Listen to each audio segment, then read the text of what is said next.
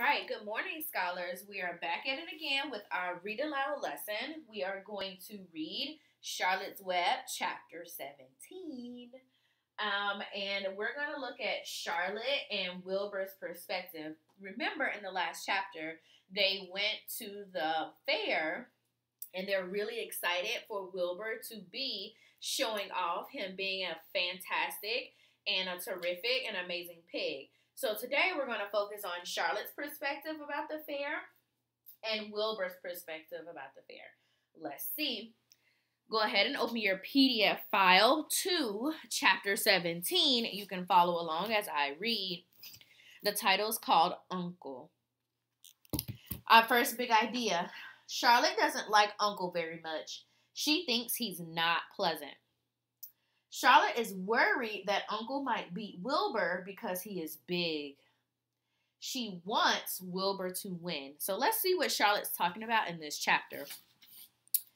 When they pulled into the fairgrounds, they could hear music and see the Ferris wheel turning into the sky. They could smell the dust of the racetrack where the sprinkling cart had moistened it.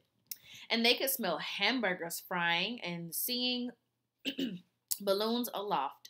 They could hear sheep blatting in their pens. An enormous voice over the loudspeaker said, "Attention, please. Will the owner of a Pontiac car, license number H2439, please move your car away from the fireworks shed?" "Can I have some money?" asked Fern. "Can I too?" asked Avery. "I'm going to win a doll by spinning a wheel and it will stop right at the number," said Fern. "I'm going to steer a jet plane and make it bump into another one." "Can I have a balloon?" asked Fern. "Can I have frozen custard and a cheeseburger and some raspberry soda pop?" asked Avery. You children be quiet while we get the pig unloaded," said Miss Arable. "Let the children go off by themselves," suggested Mr. Arable. "The fair only comes once a year." Mr. Arable gave Fern 2 quarters and 2 dimes. He gave Avery 5 dimes and 4 nickels. "Now run along," he said. "And remember, the money has to last all day. Don't spend it in the first few minutes. And be back here at the truck at noontime so we can all have lunch together. And we don't eat a lot of that stuff that's going to make you sick to your stomach. And if you go on those swings," said Mrs. Arable, "you hang on tight, very tight. You hear me? And don't get lost," said Mrs. Zuckerman. "And don't get dirty." "Don't get overheated," said their mother.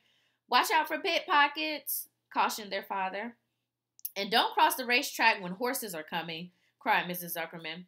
The children grabbed each other by the hand and danced off in the direction of the merry-go-round, toward the wonderful music and the wonderful adventure and wonderful excitement into the wonderful midway where there would be no parents to guard them or guide them, and where they could be happy and free and do as they pleased. I see that Fern and Avery, her brother, are all going out by themselves to have fun at the fair. Mrs. Arable stood quietly and watched them go. Then she sighed. Then she blew her nose. Do you really think it's all right?" she asked. "Well, they've got to grow up sometime," said Mr. Arable. "And the fair is a good place to start, I guess." And here is Fern and Avery going to the fair. It looks so fun. While Wilbur was being unloaded and taken out of his crate into the new pig pen, crowds gathered to watch. They stared at the sign, "Zuckerman's Famous Pig." Wilbur stared back and tried to look extra good. He was pleased with his new home. The pen was grassy, and it was shaded from the sun by the shed roof. Charlotte, watching her chance, scrambled out of the crate and climbed a post to the other side of the roof. Nobody noticed her. Templeton, not wishing to come out in a broad daylight, stayed quietly under the straw at the bottom of the crate. Mr. Zuckerman poured some skim milk into Wilbur's trough, pitched clean straw into his pen, and then Mrs. Zuckerman and the Arables walked away toward the cattle barn to look at the pre-bred cows to see the sights. Mr. Zuckerman particularly wanted to look at tractors. Mrs. Zuckerman wanted to see a deep freeze. Lurvy wandered off by himself, hoping to meet friends and have some fun on the midway. As soon as the people were gone, Charlotte spoke to Wilbur. "It's a good thing that you can't see what I see," she said. What do you see? Asked Wilbur. There's a pig in the pen and he's enormous. I'm afraid he's much bigger than you are. Uh-oh. I think I found my first piece of evidence. Charlotte doesn't like Uncle very much. She thinks he's not pleasant. Charlotte is worried that he might be Wilbur because he is big. And I found my first piece of evidence to support that the other pig is bigger than Wilbur. So I'm going to write here on page 134, there is a pig. Make sure that you're writing the page number, page 134. Then you're making sure that you write your quotation marks. There is a pig in the next pen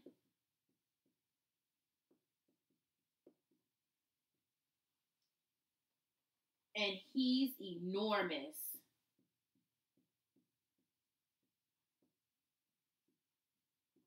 Much bigger than you are.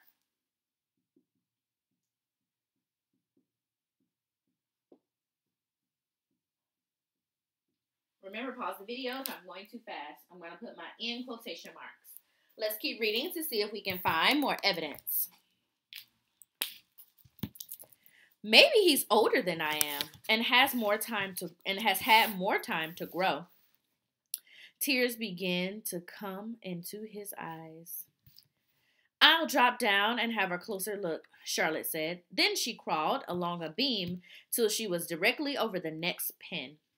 She let herself down on a drag line until she hung herself in the air just in front of the big pig's snout.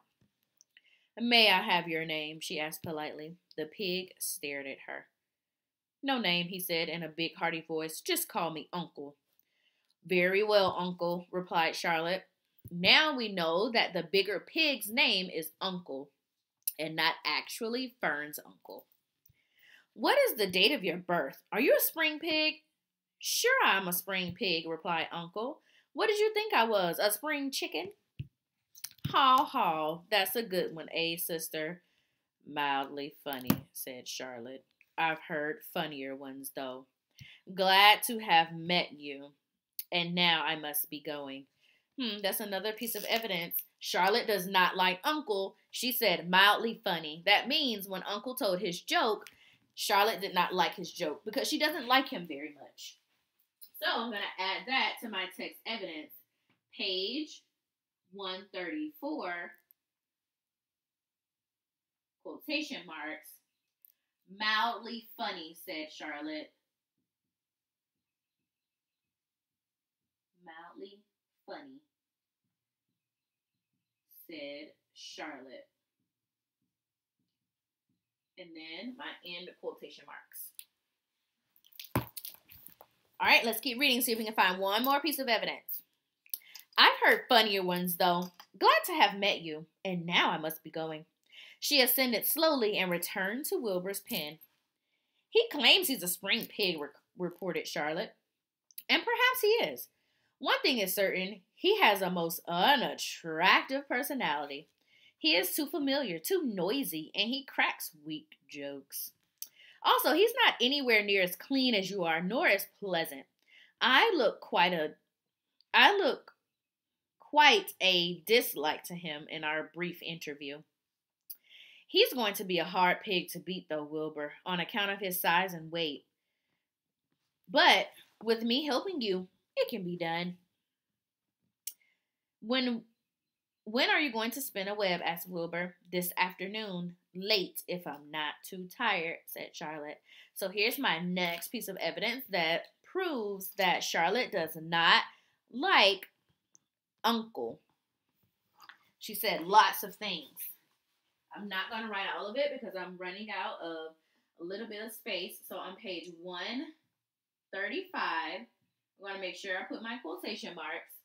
And then I'm going to write what Charlotte is saying. He is too familiar.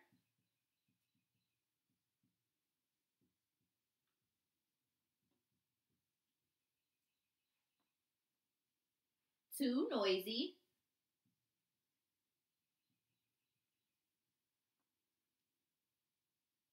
And cracks weak jokes.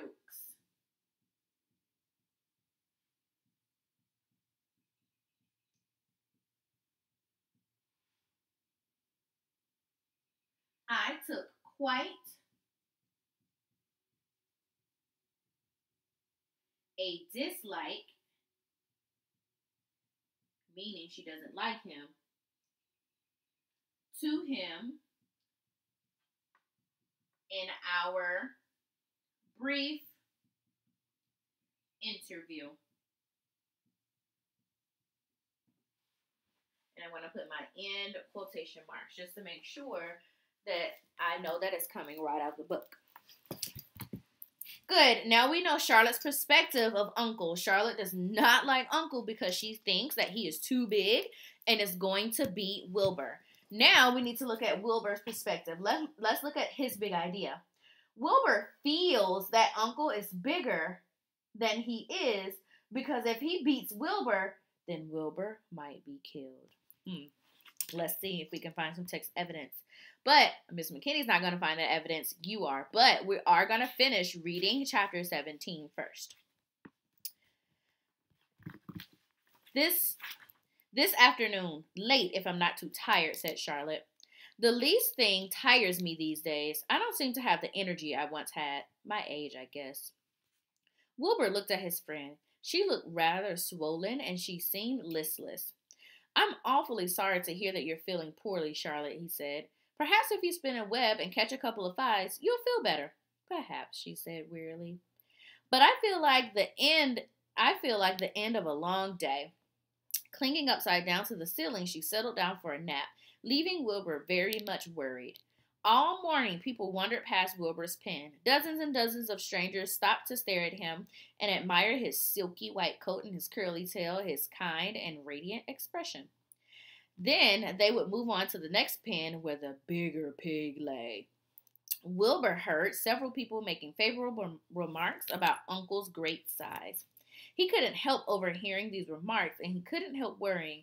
And now Charlotte not feeling well, he thought, oh dear. All morning, Templeton slept quietly under the straw. The day grew fiercely hot. And at noon, the Zuckermans and the Arables returned to the pig pen. Then, a few minutes later, Avery showed up. Fern had a monkey doll in her arms and was eating Cracker Jack. Avery had a balloon tied to his ear and was chewing a candied apple. The children were hot and dirty. Isn't it hot, said Miss Zuckerman. It's terribly hot, said Mrs. Arable, fanning herself with an advertisement of deep freeze. One by one, they climbed into the truck and opened lunchboxes. The sun beat down on everything. No one seemed hungry. When are the judges going to decide about Wilbur, asked Mrs. Zuckerman. Not till tomorrow, said Mr. Zuckerman. Lurvy appeared carrying an Indian blanket that he had won. That's just what we need, said Avery. A blanket. Of course it is, replied Lurvy, and he spread the blanket across the sideboards of the truck so that it was like a little tent. The children sat in the shade under the blanket, and it felt better. After lunch, they stretched out and fell asleep. Now, scholars, we know Charlotte's perspective about Uncle. And also in chapter 17, it talked a little bit about what Wilbur thinks about Uncle.